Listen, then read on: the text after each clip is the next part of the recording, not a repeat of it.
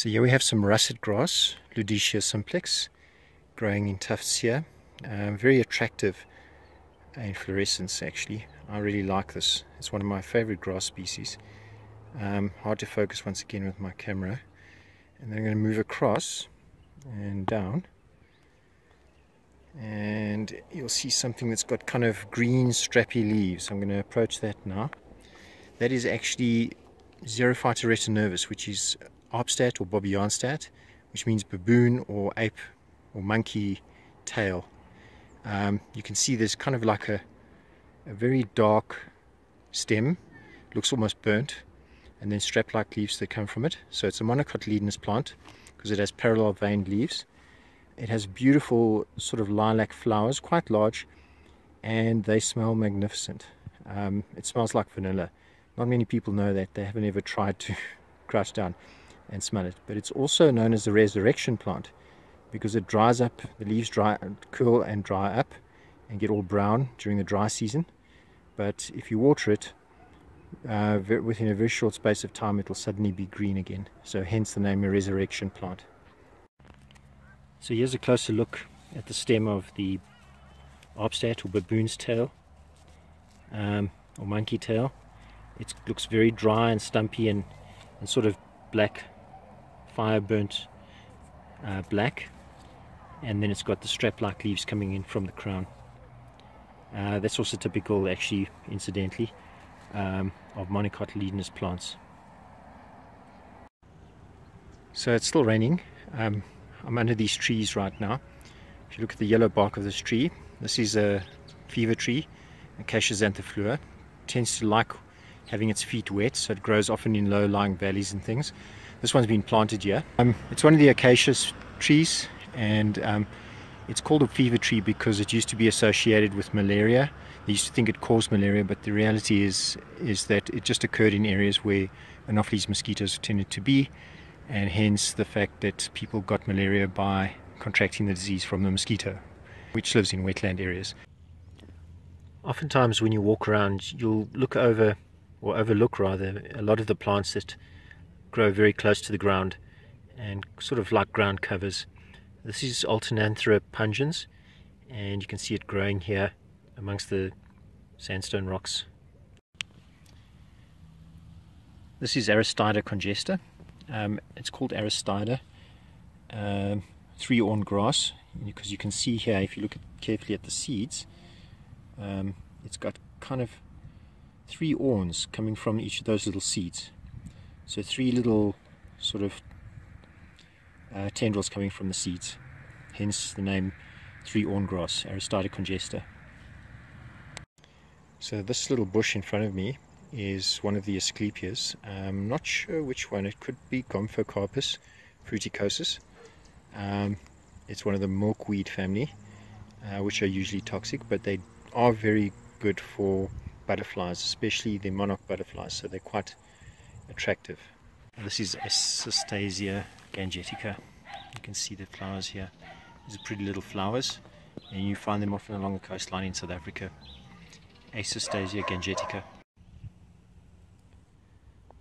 So this is a weed. It's called blackjack, Bidens pilosa, and here we see the flowers. And if I move closer here and kind of zoom in here, you can see the seeds, which have sort of bristles on them and stick to everything, and hence the name blackjacks.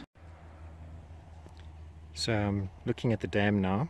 There's some water lilies floating on the dam, and there's some reeds up ahead, Phragmites reeds mixed up with cat's tails, Typholatifolia, or bulrushes as they're commonly known in this area. There was a little stone chat sitting there, which is unusual to see. They're usually in the sort of in the grasslands, but you also find a lot of bishops here, red bishops and black-winged bishops, those kinds of birds which are very brightly red colored with black, and that's the male anyway, and they nest in these long reeds. I've also seen thick-billed weavers here, which have a very characteristic nest. This is Cleome maculata, the spider wort family. Cleome maculata. There we go. Try and have a better look at this side. There you can see it's kind of a dark mark, hence the name maculata, on the petals. Here we have a very moist area overgrown with weeds. We've had a lot of rain this season. We've got Kakibos in the front here, Tagetes minuta. Then we've got blackjack in the back, Barens pilosa. There we go, there's a blackjack. Then we've got a bush which has kind of fluffy things on it. Let me just focus in. That's Coniza bonariensis. And then if I come up here, pan out a little, this is wild dacha, or Leonotis Drosophila, I think, which is from the mint family, called wild dacha, or bushman's tea, or bushman's tobacco sometimes as well. This tall weed, which is from the daisy family, compositae, is Coniza bonariensis, as far as I remember.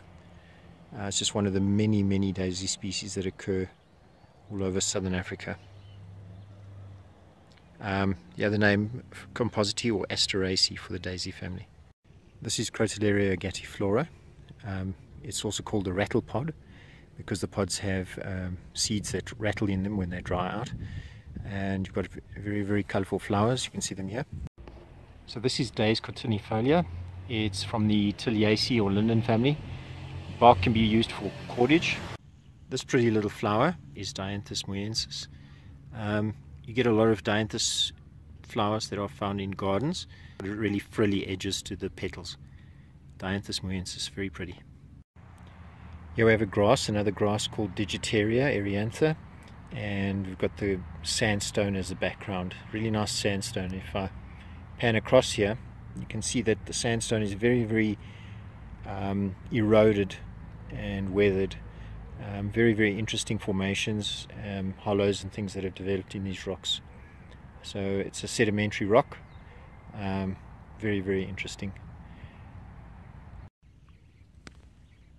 So here we have Galensoga parviflora, one of the many flowers that you find growing as pioneers along the sides of the roads. This is in the Krugersdorp area, and I'm going to take you through and show you some more plants like this. This is bachelor's button, Gomphrena solosioides, a typical weed that grows along the side of the road. This is a cool little flower. It's called Hemizygia praetoriensis. Tiny little flower that grows in amongst the grass tufts. Very pretty little flower. So it's just started raining, but we're here next to a lavender tree, Heteropixis natalensis, and it's a pretty cool lavender tree. It's got the name because if you crush the leaves, it's got a nice lavender smell.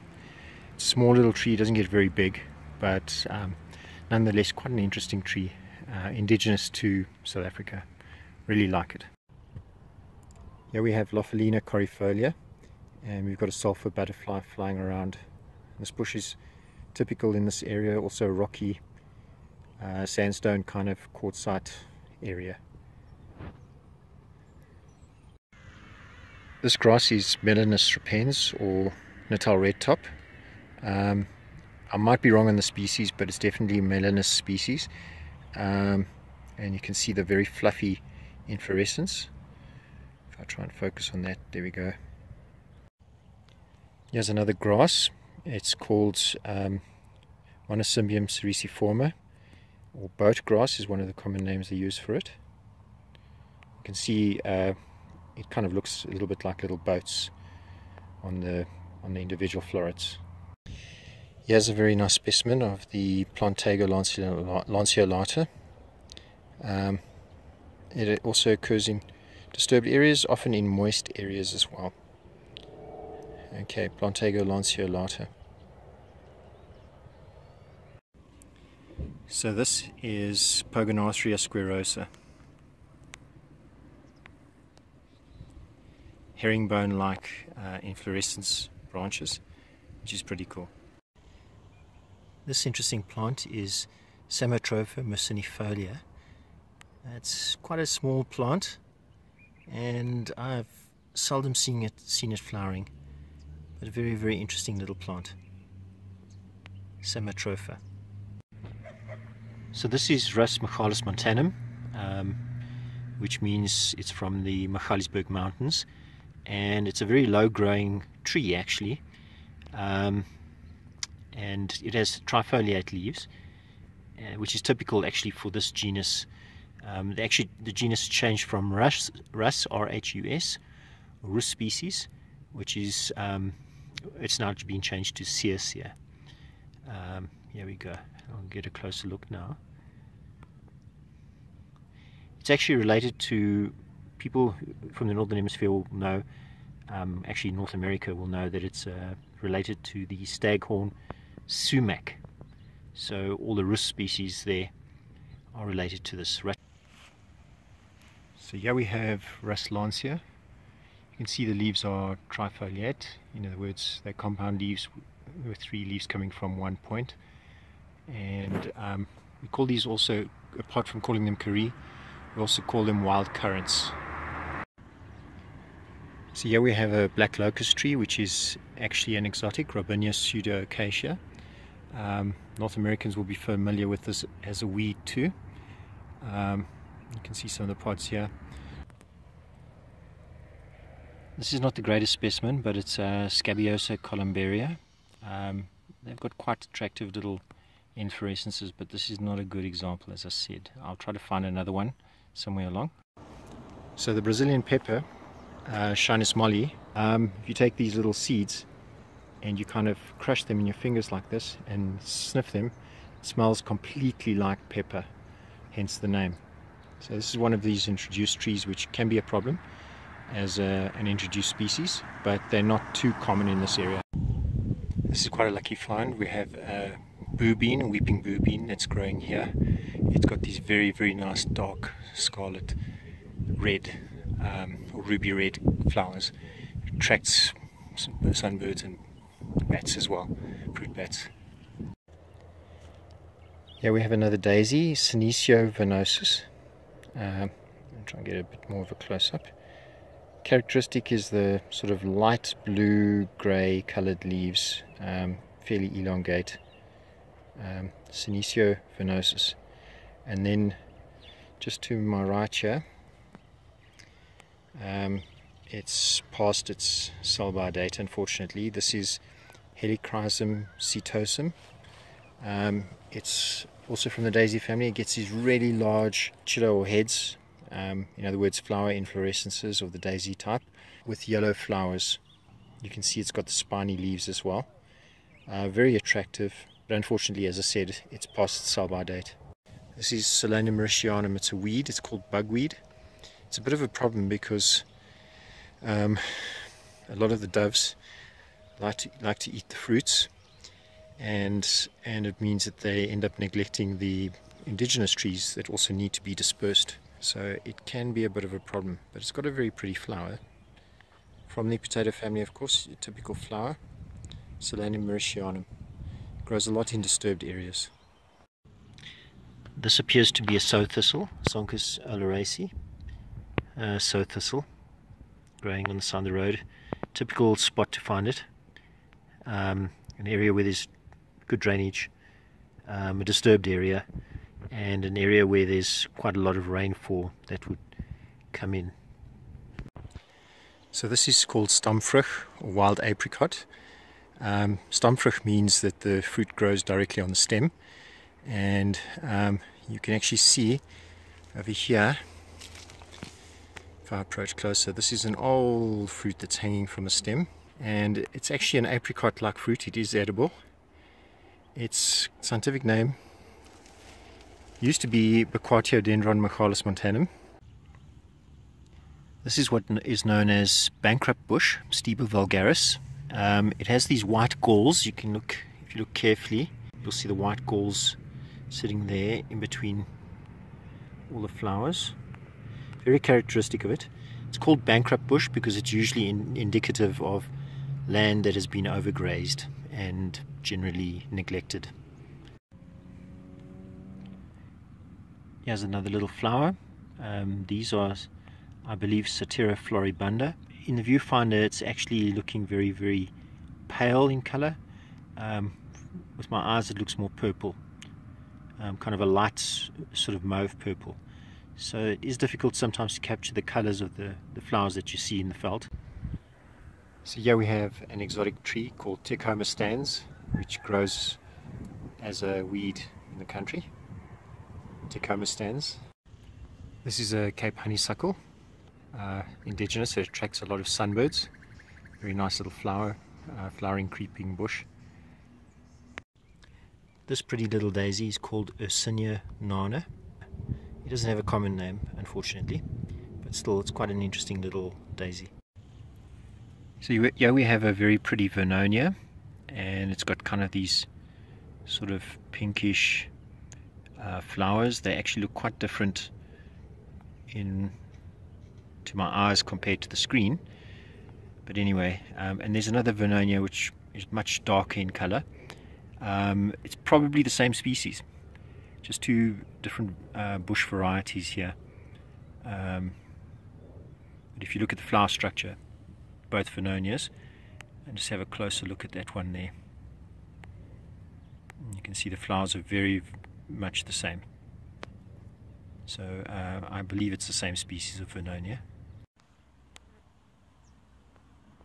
These little bell-shaped flowers are Wallenbergia. They are blue. Once again, it's not showing on the screen, but Wallenbergia, it's one of the little flowers that grows in this area. Here's a tiny little spreading bush. It's called Wallifrida densiflora. This one's actually growing on grass in someone's lawn. But Wallifrida densiflora, a pretty little plant that grows on the ground.